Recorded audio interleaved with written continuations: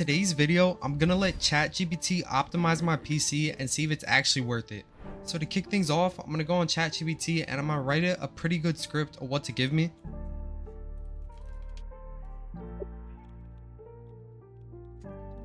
And as you can see, it gave me a script right here to optimize my computer, and it also gave me 2 extra tweaks that I can do. So before I test this out, I'm gonna load up Fortnite and see how much FPS I'm getting before I do any of the ChatGPT tweaks. Alright, so in game while standing still, I'm getting around 600 to almost 700 FPS, barely touching 700. And not at least bad considering I'm 0 ping, but it's also not that bad. This is better than being on 0 delay on like 30 ping. And when I look up and do an emote, the max FPS I'm seeing is about 1000.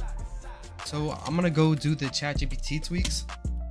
Alright, so right here on the ChatGPT tweaks, it says save the following code as optimized for gaming.bat and then right click and run as administrator. So all I have to do is just click copy right here, and then make a notepad document, and then file, save as, and then just copy this title right here, and then just paste this in, and change it from text document to all files and click save. And then right here is my ChatGPT optimization script. So I'm just gonna go ahead and run it as administrator. And now it says optimization complete, please restart your PC. But I'm actually gonna go back into ChatGPT and use the extra 2 tweaks it gave me. It says right here, download standby memory cleaner. Alright, and I guess this just doesn't work, so I'm just gonna skip this one. In the additional Fortnite tips, disable full screen optimizations.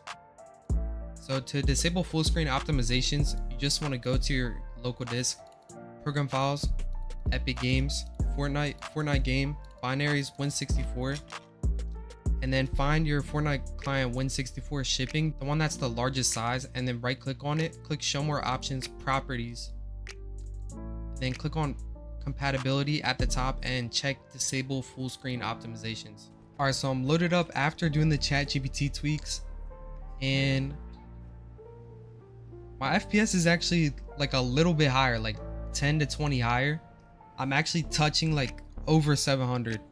Before, when I was standing still like this, the max I went to was like 701, like that was it. And now sometimes I'm reaching like 720. And when I build, it's still delayed, but it's less delay than before, I'll tell you that. Like, you can still see the delay like when I build, but it feels a lot better than before. When I look up and do an emote, I'm still getting basically the exact same FPS. So this helped a tiny bit, and I'm honestly pretty impressed for GPT, even though it's supposed to be super smart. Now I'm going to use my Extreme Tweaking Panel, which is a tool that will completely optimize your PC for gaming. So I'm just going to use this real quick and come back.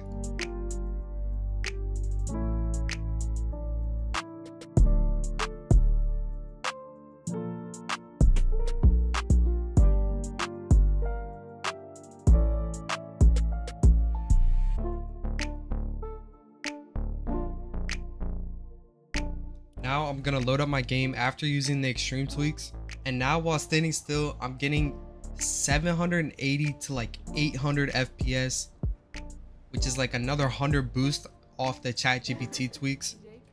And when I do an emote and look up, now I'm getting like 1050 FPS. That's the highest I saw. That's like a small boost, but the normal FPS just standing still is a lot higher. And when I build, now I have a lot less delay. Oh my gosh.